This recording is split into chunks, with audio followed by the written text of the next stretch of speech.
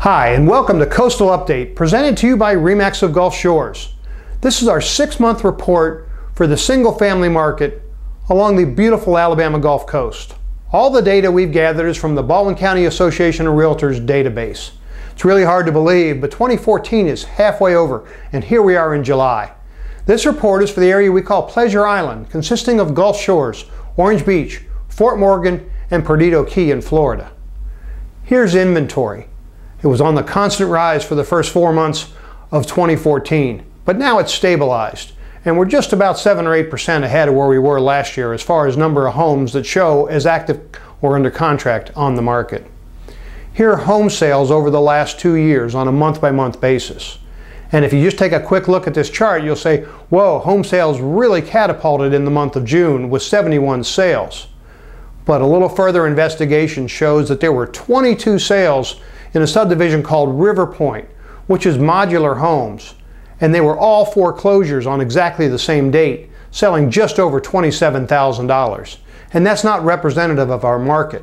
So we're going to delve into that in just a moment and show you how the market behaved, not counting those 22 sales. Here's our average sales price year to date from the first 6 months. Look at $214 at the beginning of the year, rising all the way to $335,000 in the month of June. So home sales have definitely been on the rise throughout 2014. Here's the first 6 months of sales as it compares to 2013. Now we took out those 22 River Point foreclosures. So that's the asterisk after the 264. So when you look at the first 6 months, virtually identical to last year's sales. But prices are up. All indicators are up.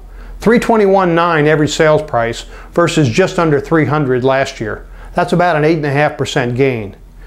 Median price, meaning half the sales were above that number and half were below, at $259. That's 18% higher than last year's $220,000. And the average dollars per square foot, a good barometer we like to use to gauge across all price ranges, up 11% to $145 a square foot. Now the distress number, we didn't take those 22 foreclosures out of that, represents more than half of those 40. Distressed, short sales and foreclosures has virtually become non-existent in our market today. We look at demand by looking at under contract and pending units at any point in time.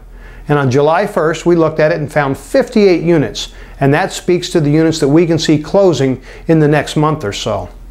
So in summary, inventory has stabilized. And all indicators are up. Average dollars per square foot, median price, average sales price, all indicate a very healthy home sales market. But most importantly, you have to know the numbers. If you just took a cursory glance and saw those 71 units, you'd say, whoa, home sales skyrocketed. And while they are up, there were so many foreclosures that you really needed to know the numbers.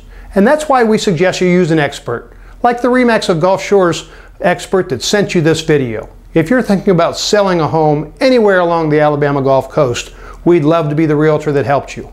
And if you're thinking about buying a home, we're great at that. So please give us a call so that we can help you through that important decision. Most importantly, we hope you found this video informative. Thanks for watching and have a great day.